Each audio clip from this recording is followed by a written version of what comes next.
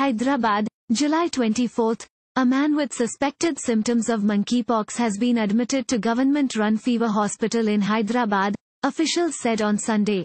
The 40-year-old man, who came to his hometown Kamareddy from Kuwait on July 6, developed fever on July 20. He approached a private hospital on Saturday after he developed rashes on the body.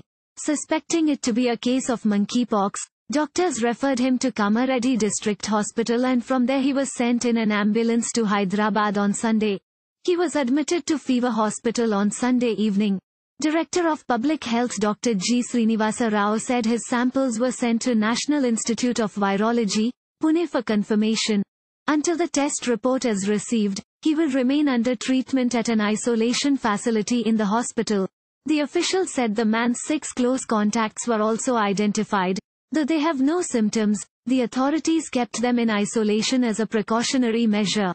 The Director of Public Health said that people need not panic over monkeypox as it is not a fatal disease. He said that Health Minister Harish Rao was monitoring the situation and giving them directions. We are taking all necessary measures, he said. Thank you for watching. Please subscribe to channel and click on bell for more daily videos.